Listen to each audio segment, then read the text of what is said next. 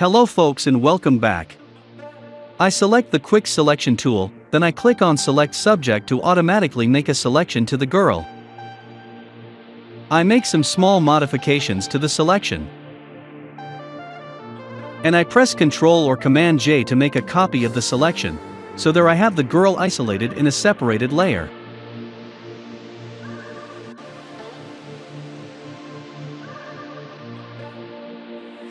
Now I will make a gradient for the background.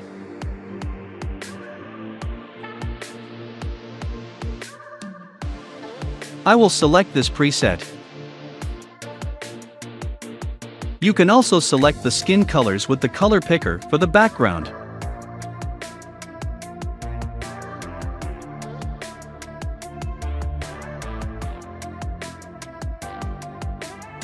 Now, I will make an oval circle path with the Shape tool to make a selection from this part of the face. I need to make some transformations adjustments.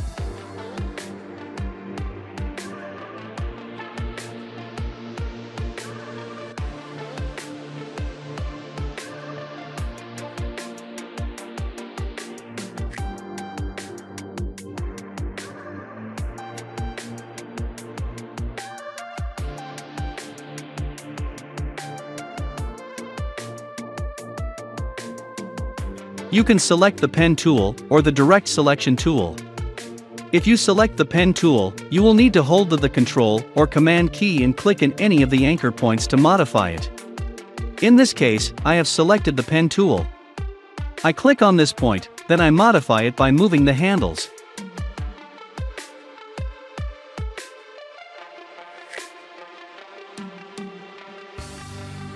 I modify also the other points.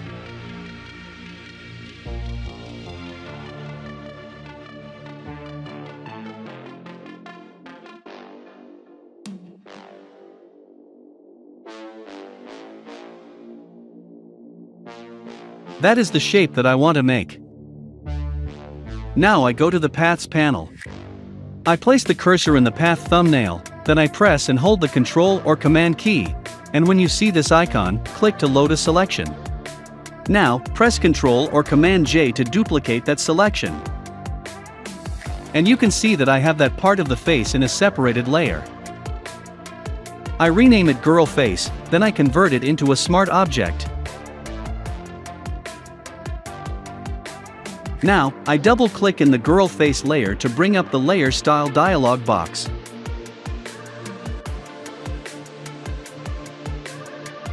I will put Inner Shadow, Bevel and Emboss and the Stroke Effects. Just follow my settings.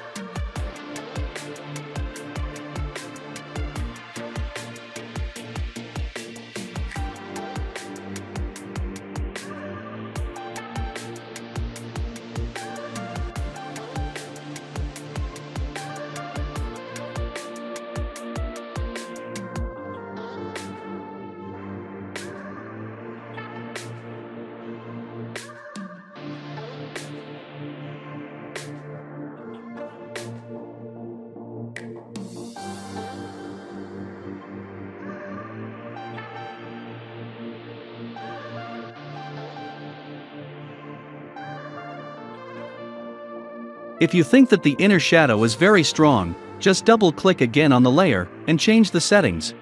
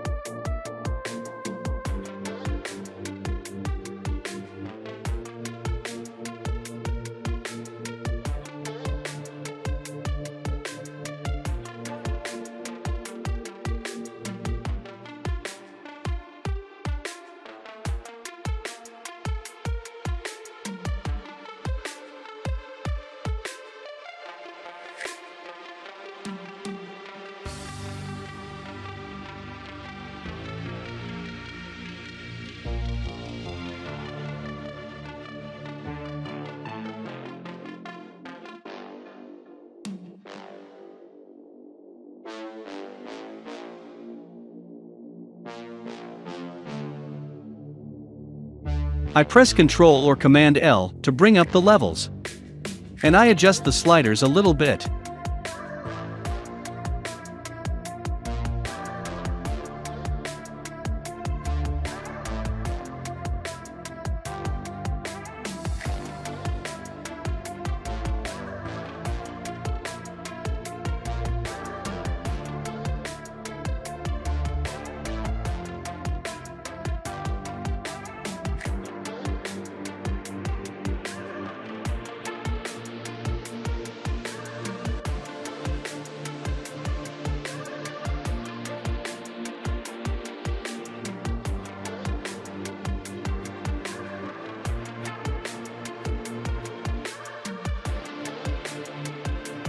And there we have it.